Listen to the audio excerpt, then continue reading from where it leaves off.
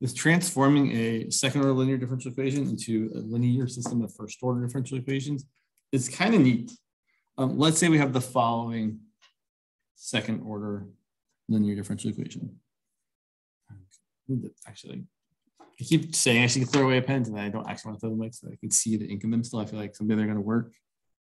It's magical thinking. So let's say we have this the following second order linear differential equation. D squared x dt squared minus 2 dx dt is equal to 3x. And then when you have a problem like this, if you're not kind of given any direction, the usual thing to do is to make the choice where you let some other variable, I think you picked v in class, I would probably pick y, but you let some other variable equal the first derivative of x. So we're going to let v equal dx dt, which immediately leads us to saying, oh, well, then we can say that the derivative of that is equal to the derivative of that. The derivative of x is just the second derivative of x. And then we can rewrite our equations. So we rewrite and we get d squared x dt squared, which is dv dt, minus 2 dx dt, which is just v equal to 3x. And then we can solve for dv dt. So our equations become that, let's write it, dv dt is equal to 3x minus 2v. 3x plus 2v, apologies. So here's our new system of equations.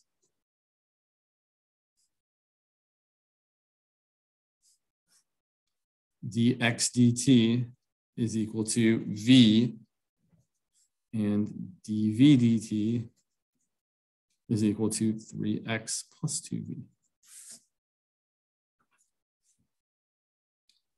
And we could even do some analysis on this, right? We could say, okay, let's write down the matrix. In fact, yeah. So let's say our matrix is going to be, okay, we have to be a little bit careful. Basically, you have to think about which variable you've decided to be the first variable, right? So typically here, I would say x is the first variable because it's kind of the first one I wrote, and then v is the second one. It doesn't really matter as long as you're consistent which way you choose it. But I'm thinking definitely also the way I've written it here, I've written x first, v second. So x is going in the first spot, v is in the second. So dx dt is 0, 1, and then dv dt is 3, 2. Right, again, we're just taking the shortcut, right? We are not writing out the entire differential equation, dx dt, dv dt as a vector is equal to this matrix times the variable vector x v. Right, that's what we're really getting at. We know that already, so we don't need to write it down. And then we could totally find the eigenvalues and the eigenvectors. So let's find the trace is equal to 2. The determinant is equal to 0 minus 3. So our equation is going to be lambda squared minus 2 lambda minus 3 equal to 0. I feel like that's usually the way he likes to do it. He's like, let's find the trace of the determinant and then we'll just put them into that formula. And then this does factor. So I'm going to get lambda equal to 3 and lambda equal to -1.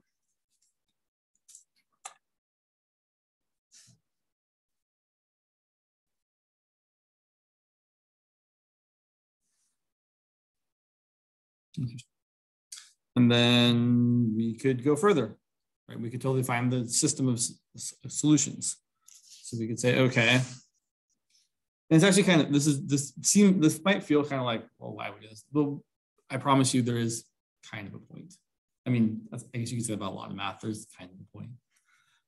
Let's go ahead and find the eigenvectors. So if lambda equals 3, I'm going to get 0, 1, 3, 2 times I'm still going to use x and y, even though I'm using x and b for other stuff. It just is what I'm going to do.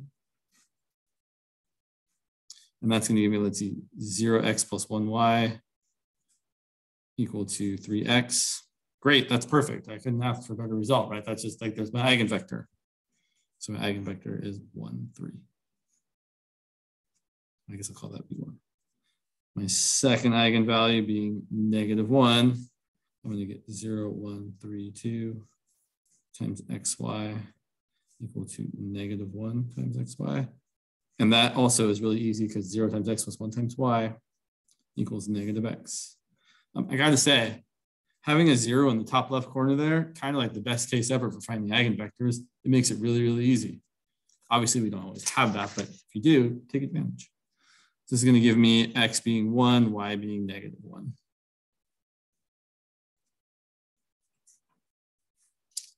So here's our system of solutions. General solution. And let's be real particular with that. Let's be real specific about how we write this. We're finding x is a function of t, v is a function of t, and it's equal to c1e to the lambda 1t v1 plus c2e to the lambda 2t v2, which is going to be x of t, v of t, sorry, equal to, let's see, so I've got c1e to the 3t times my first vector, which is 1, 3, plus c2e to the lambda 2t, which is -t, and the second vector, which is 1, -1. Now, here's what's interesting about this, or maybe not interesting, but here's something worth noting. When we started off with this, or when we started this whole process, we started with an equation with just x's in it, right? This is a differential equation with the variable x. There is no v there.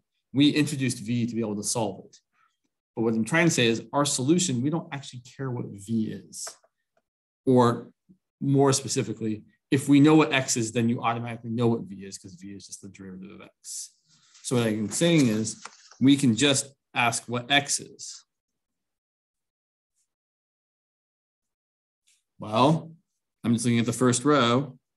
X of t is equal to c1e to the 3t times 1 plus c2e to the -t times 1. So this is actually our general solution. Kind of cool. Let's check. Let's actually make sure it's a solution to what we said it was a solution to. So looking back at our, second order differential equation here, here's our solution. Let's actually take its first derivative and its second derivative and plug it in and see what we get. So dx dt would equal c1e to the 3t times 3, and then minus c2e to the -t.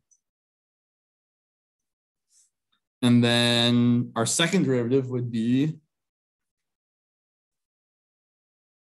well, the derivative of this again would be another multiple of 3. So 9c1e to the 3t, and then we need another multiple of -1 here, so plus c2e to the -t.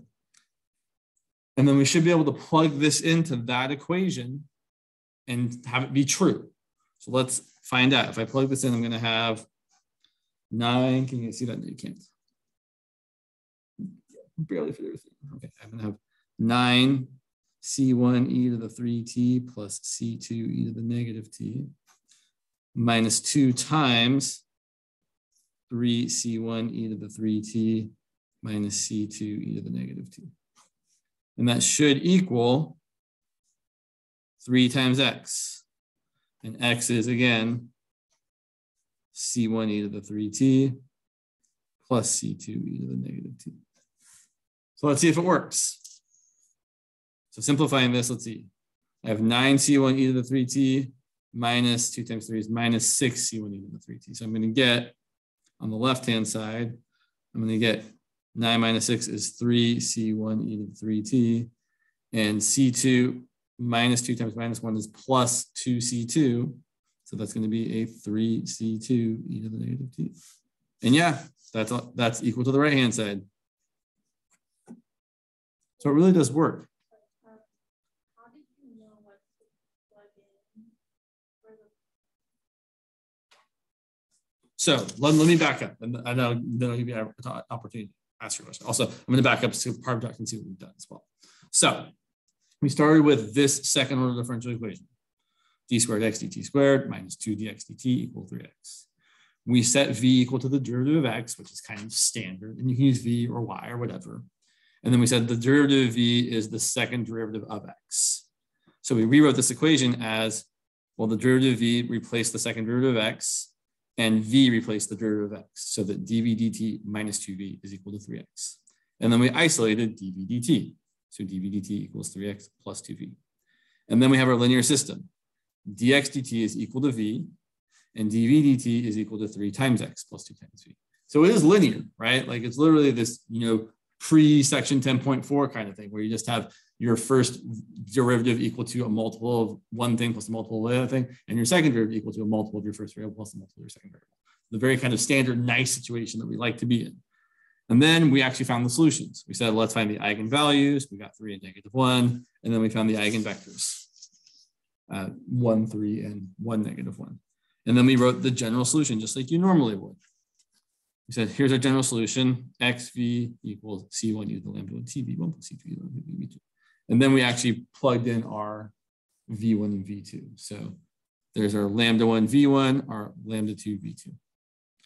But then we said, well, we don't actually care about what v is, right? V was this extra thing that we made up to help us solve the system. So we really only care about what x is. And looking here, x is just the top row. It's c1 e to the 3t times 1 plus c2 e to the -t times 1. And really, that is where you should stop. This is the answer we're looking for, unless you want to find a particular solution because you have an initial condition. But then I went a little further and said, well, let's actually make sure it's a solution. So I'm going to take x and the derivative of x and the second derivative of x and plug it back into this equation here. So I plugged in my second derivative, which is equal to, sorry, you can't see it now. I plugged in my second derivative, which is equal to this down here, the 9c1 e to the 3t plus c2 e to the -t. And then I subtracted 2 times my first derivative. And then I set it equal to 3 times my original function, which is that. So that's what I'm doing here. In fact, let me just label it. Here is my second, I'm gonna write x double prime because I'm kind of out of room. There's my second derivative. There's -2 times my first derivative, and there's 3 times my x. This is not required or necessary, but I thought it was good for us to see, oh yeah, if we do this process, we actually get a solution to the original differential equation. Kind of cool. Okay. Let's do one more, and then we'll talk about a cool pattern. This next one is going to be very much the same thing we just did, but it's good to practice. Where'd my other piece of paper go? They're hiding from me. Then after that, we'll talk about the graphical method a little bit.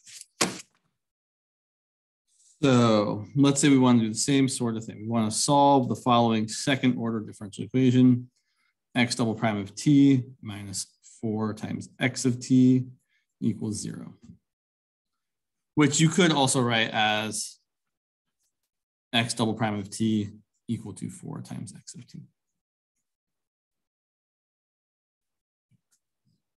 Excuse me. So we're going to do the same thing. We're going to let dx dt be equal to v, which gives us the second derivative, x double prime, is equal to dv dt.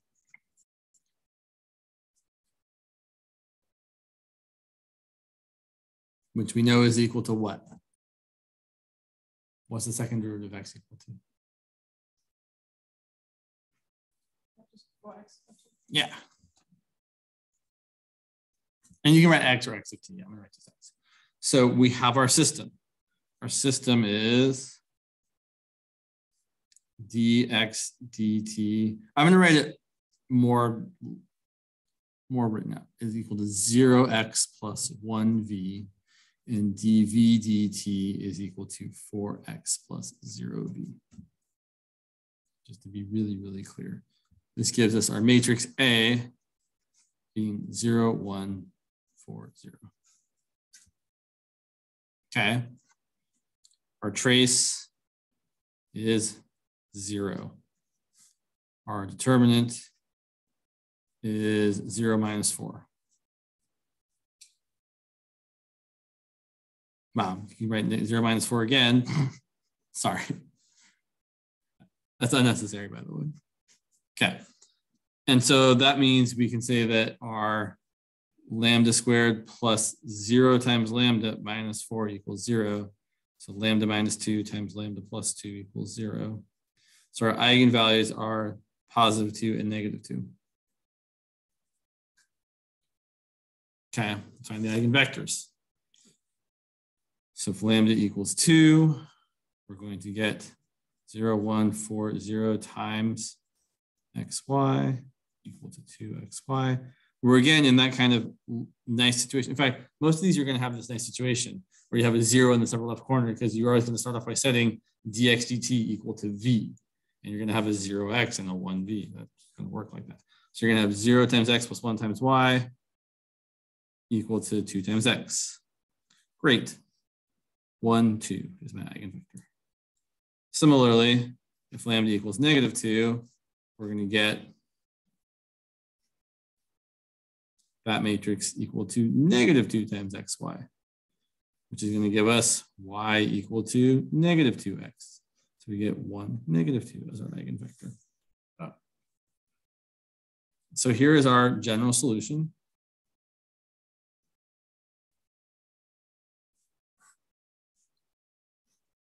X of t, v of t equals c1e to the lambda 1 t times 1, 2 plus c2e to the lambda 2t times 1, negative 2. But again, we don't actually care what the second row is. All we really care is that x of t is c1e to the 2t times 1 plus c2e to the negative 2t times 1.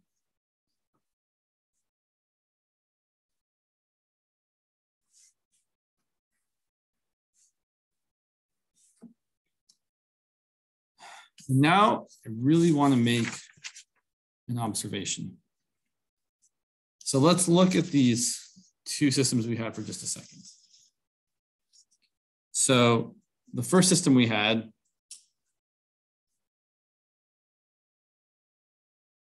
the following. We had x double prime of t minus 2x prime of t minus 3x of t equal to 0. And I really want to point out, if you look back to the work we did there, our characteristic polynomial, the thing we're solving for lambda, looks very similar. We were solving lambda squared minus 2 lambda minus 3 equal to 0. And then the second one, our second system was x double prime of t minus 0 x prime of t, I should really write out, minus, or sorry, plus, I guess, right, doesn't matter, minus 4x of t equal to 0. And we were solving the equation lambda squared minus 4 equal to 0.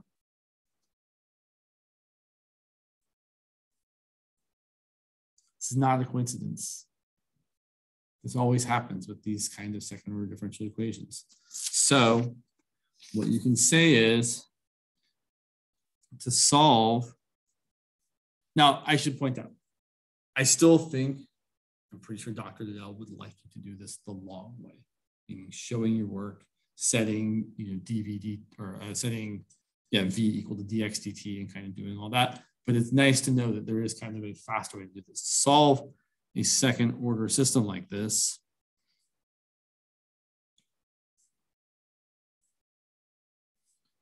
we can look at the coefficients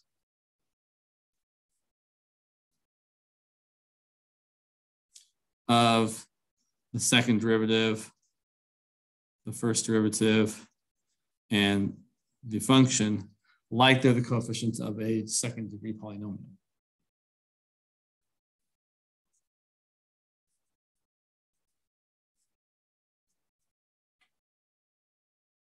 or I should say of a quadratic equation.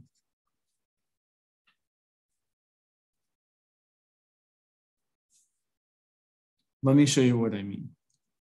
Let's say I have this equation, x double prime of t minus 5x prime of t minus 6x of t equal to 0.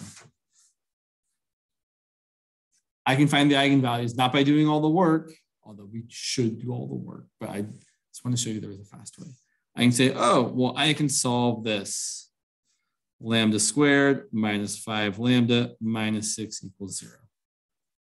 So then I'm going to get lambda minus 6 times lambda plus 1 equal to 0. So I'm going to get lambda equal to 6, and lambda equal to -1. And here's my solution.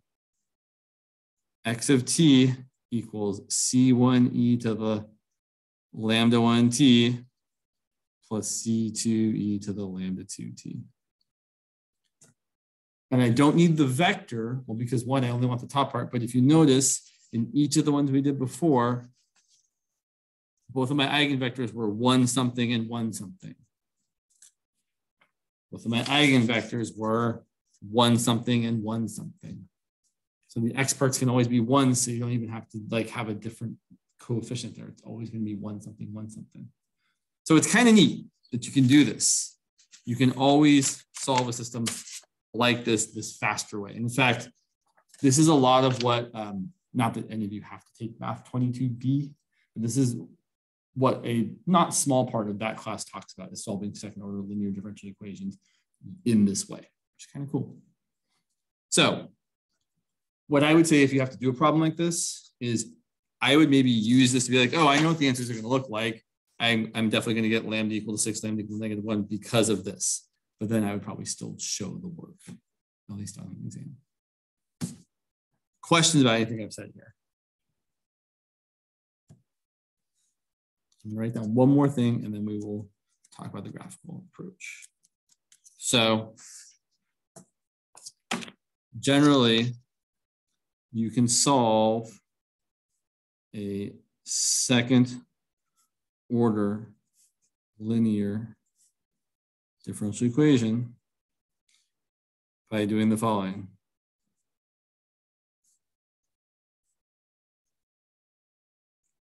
So if you have, and I'm going to write this in 2 ways. So if we're given, you can either write it as x double prime of t plus a times x prime of t plus b times x of t equal to 0, or if you prefer, d squared x dt squared plus a times dx dt plus b times x equal to 0. Given either one of those, we can find the eigenvalues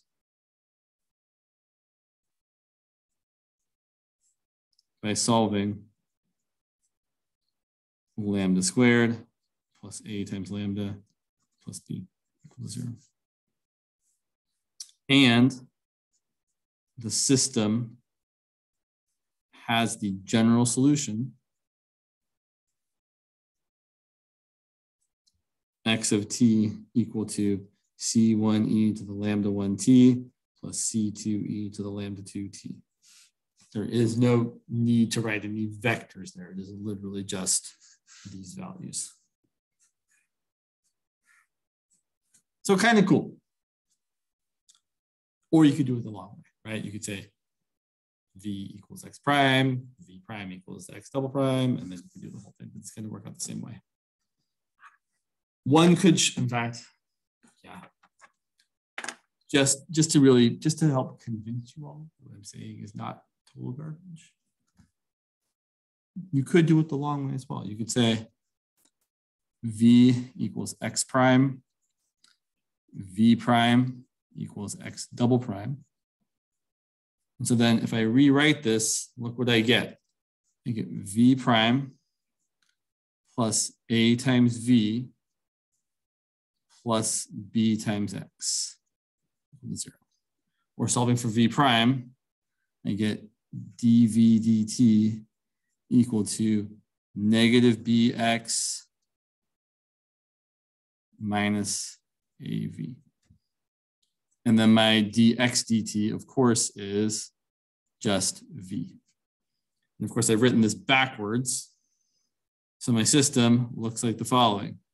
My A is going to be 0, 1, negative B, negative A. And so then if we tried to solve that, we would say, okay, well, my determinant is 0 minus negative B. And my trace is 0 plus negative A. And so we're solving, oh, look, lambda squared minus the trace times lambda plus the determinant. It's exactly the same as that. Kind of super cool, but also not super cool.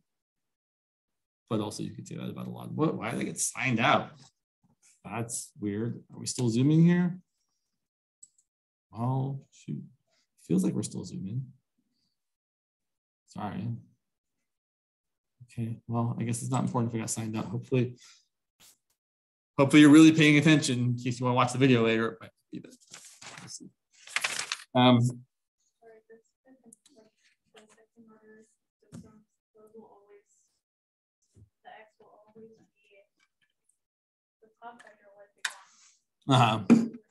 Yeah, X is always we're always right. Yeah, so we're always thinking, and so I know I've written this kind of backwards. I'm always thinking of writing this as, sorry.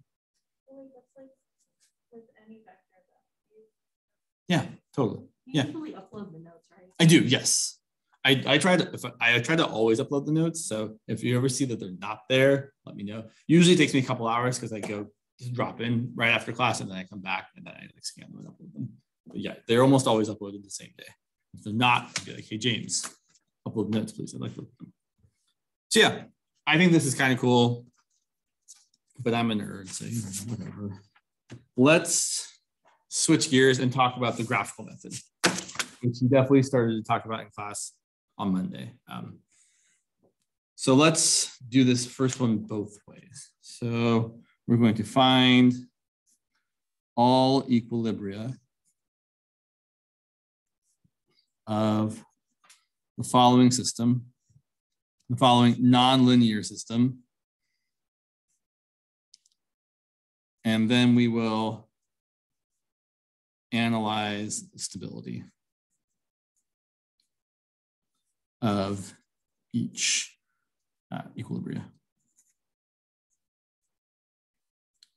So our system is, yeah, we'll do it. I really like X's and Y's, but he really likes X's, X1s and X2s. So dx1 dt equals X1 minus X2 squared, and dx2 dt equals X1 minus X2 minus 2. And I am going to call this first one F and the second one G instead of calling it F1 and F2 because it's just too much. There's too many subscripts for F1 and F2. So we'll call the first one F and the second one G. So first off, let's find the equilibria. Yeah, we're doing it non-graphically first. So equilibria. So I'm going to deal with the second one. So I'm going to set for the second one, first one. I don't know, you can do either one kind of. I guess I'm going to set this one equal to 0 first. So X1 minus X squared equal to 0. Sorry, X1 minus X2 squared equal to 0 gives me X1 equal to X2 squared. And then, interesting, sure. And then I'm going to plug that in over here. So I'm going to have X2 squared minus X2 minus 2 equal to 0. I'm going to factor that. I'm going to get X2 minus 2 times X2 plus 1 equal to 0. So I'm either going to get X2 equal to 2. If X2 is 2, then X1 is going to be 4.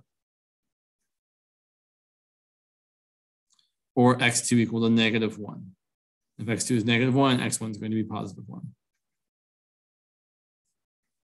So my equilibria are the point 4 comma 2 and the point 1 comma negative 1. And first I do want to do this the normal way, the way I consider easier, because I can actually see what's going on. So I'm going to do this by finding the Jacobian and then plugging in my critical points and seeing if I have positive eigenvalues or negative eigenvalues or whatever kind of eigenvalues to help me see if I have stability or instability. So let's find the Jacobian. So my Jacobian is, okay. So again, the way I really think about doing this is I think about F being in the first row, G being in the second row, X1 in the first column, X2 in the second column. So this first entry is Fx1, the second entry is Fx2, this entry here is Gx1, this is Gx2. Whatever way works for you, but that's the way that works for me. So I'm going to get, so Fx1 is 1, Fx2 is minus 2x2, Gx1 is 1, Gx2 is negative 1. So this is going to be relatively easy to plug in for because there's only one thing that's going to change. So J of 4, 2 is going to equal 1, negative 2 times 2 is negative 4, 1, negative 1. And again, I'm probably going to, I don't know, how am I going to really do this? I'm going to find the trace of the determinant. So the trace is equal to 0. The determinant is equal to negative 1 minus negative 4, which is equal to positive 3. Trace being 0 is kind of funky because that means you are, what does that mean? It means you're not negative, you're not positive. It means you're kind of on that center line. And so really what I should do is find the eigenvalues. So let's see here. I'm going to have lambda squared plus no lambda, right? Because my trace is 0. And then plus 3 equal to 0. So what kind of eigenvalues do I have? Real or imaginary? Yeah. Now I should actually be more specific. I have purely imaginary eigenvalues. Now, if they're purely imaginary, we have a spiral. I mean, if they're imaginary at all, we have a spiral, right? Whether the real part's positive or negative or 0, you have a spiral. The real part's positive, it's an outward spiral, you're unstable. The real part's negative, you have an inward spiral, you're stable. If the real part's 0, you have a spirally spiral, a center, a loop. And I don't think we can actually say here if it's, we can't really say. So this part here is actually inconclusive. We can't actually say if this is stable or unstable. I mean, you kind of think of it as being stable, right? Because you're looping around, but you kind of think of it as being unstable because you're not going in towards any one point. Right? Because stability really should mean you are moving towards one point that is in equilibrium. And so this point here, 4, 2, it's not really stable or unstable. You're not moving towards it, you're not moving away from it. So we say it's inconclusive. And that's typically the case when either the trace or the determinant is equal to 0, as you have an inconclusive kind of system. How disappointing. Never feels good. Oh well. Let's look at the other one. Let's say we plugged in 1, negative 1. So I do J of 1, negative 1. I'm going to get 1 and then 2 and then 1 and then negative 1. So here the trace is also 0. Bummer. And the determinant is equal to negative 1 minus 2, which is negative 3. And if the determinant's negative, we know we have what kind of thing?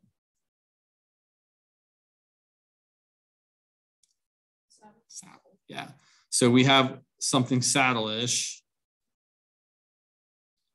which means we have instability.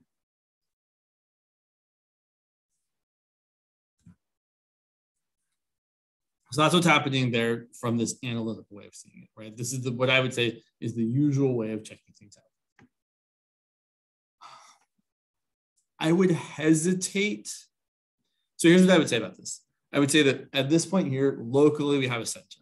But the problem is how local, right? Like you're around this point, but it's not a center everywhere. Right? If you move way, way out, the system starts doing way different things because it's not linear and you have all this other, right? You have something happening around this one equilibrium, but if you move over here, you have a saddle. So what I'm trying to say is, I would hesitate to say that we have a center here. I would say, well, we can't say anything about this. I wouldn't really say we have a saddle here, although it's acting like a saddle around this equilibrium. I would be more general and say we have instability or that's unstable there. Now, that's because I'm kind of being cagey about it. Like I'm not trying to be too specific because I don't have to be, but Dr. Dell might want you to be more specific. He might say, oh yeah, you should just look at this and be like, I have a saddle. Like that would be fine if he says that's fine. I don't know what he really is exactly looking for. And I know that in the textbook, they don't specifically say like they have a saddle somewhere. They say, oh, I've got these conditions, it's unstable. Or, oh, I've got these conditions, it's stable. So that's what I'm trying to protect against, essentially. Let's look at the graphical method. Kind of neat. So for the graphical method, first we're going to draw the null lines.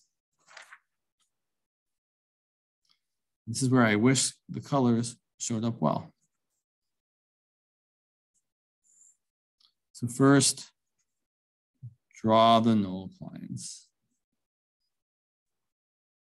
So again, our equations, in case you forgot what they were, our system was dx1 dt equal to x1 minus x2 squared. And if I'm setting that equal to 0, I'm thinking of, okay, I'm going to have x1 equal to x2 squared. What I'm really thinking, because I don't love graphing in terms of x1 and x2, I'm really thinking, oh, I've got x equal to y squared. It's just going to be easier for me to graph, thinking of it that way. You wouldn't think it's that hard, but it really, like using x1 and x2, I'm just like, what? Just make your life easier on yourself. Do it a way that makes sense. Similarly, dx2 dt was equal to x1 minus x2 minus 2. And we set that equal to 0. Oh, so I want to use a different color. Even though you can't see it very well here, you will be able to see it when I upload the notes.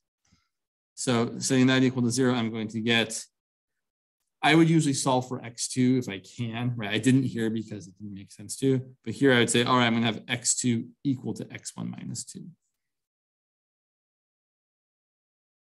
Or y equal to x minus 2. Okay, so I'm going to graph them.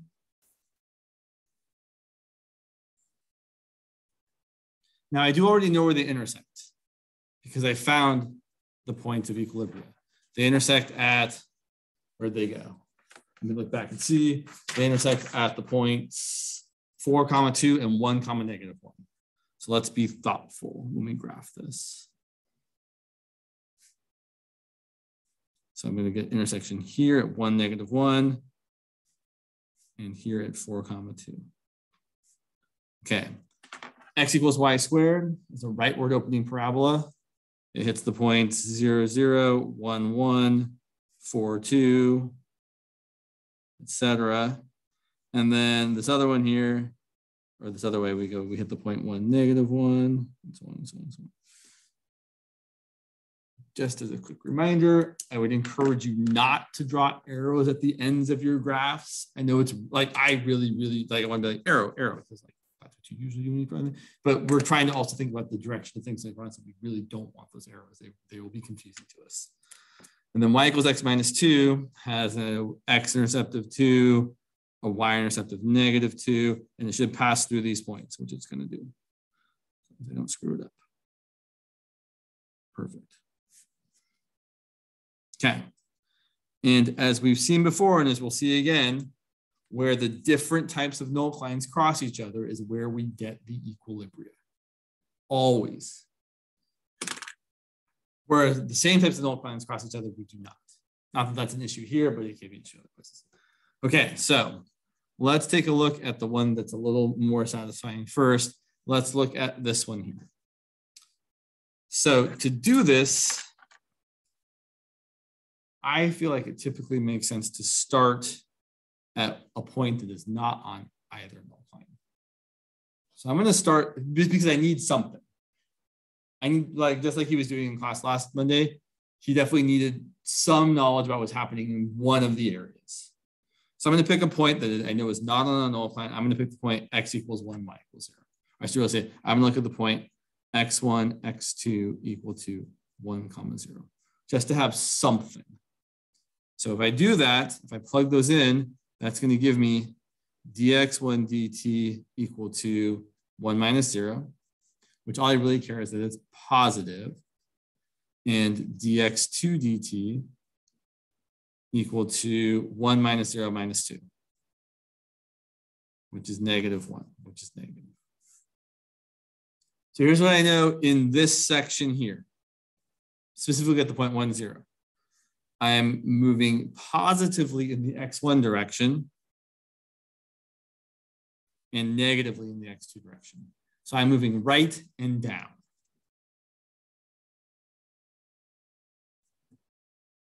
And what I also know is that that is true everywhere in here, no matter what. What I think he was doing in class, and which I should also do, is if I call this one F, and I call this one G, in this region over here, F is positive and G is negative. And people sometimes write this with like little plus and minus signs where F is the top one and G is the bottom one. Or you can do it like this. F is positive, G is negative. And that's true everywhere in this section. Okay, now check this out. If I cross over this line to right over here, this line, or this line that I should label, this line where G equal to dx2 dt is 0. Well, if G is negative over here and it's 0 here, it's going to change signs on the other side. And over here, G is going to be positive. And F doesn't change signs. F is still going to be positive. Okay, so the thing is, we can do this for every little portion of this two-dimensional plane. So whenever you cross over one of the nullclines, that thing changes signs. So if I cross, let's actually write the other one as well. This is F equal to dx1 dt equal to 0. So now if I go from this section over here and I cross over to this section over here, F is going to go from positive to negative. G is going to stay the same. Okay, let me stop and ask you all if you have any questions or comments with something you see or don't see.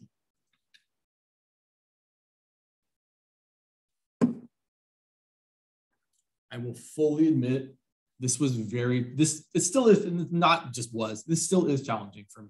This was challenging for me when I tried to learn it the first time to really kind of just wrap my head around what is really going on here.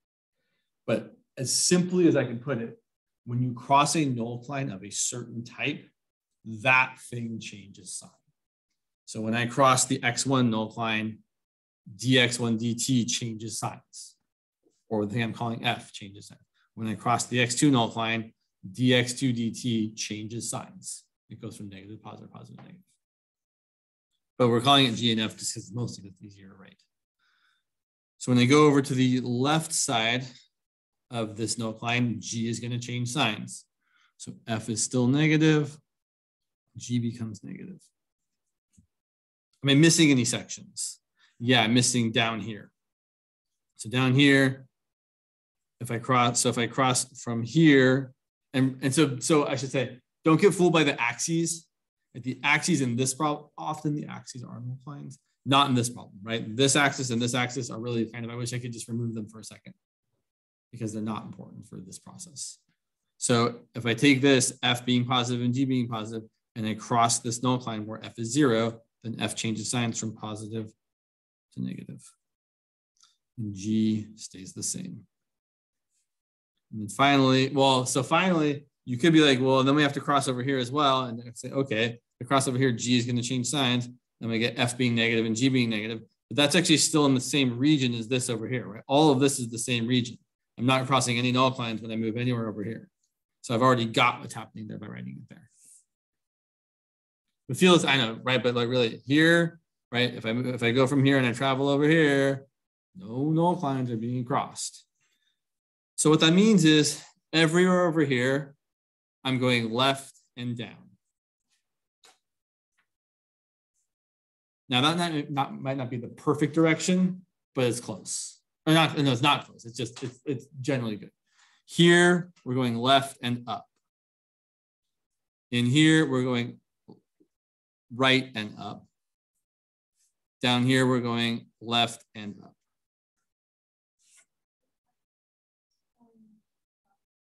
So it's going left if the derivative in the x direction is negative.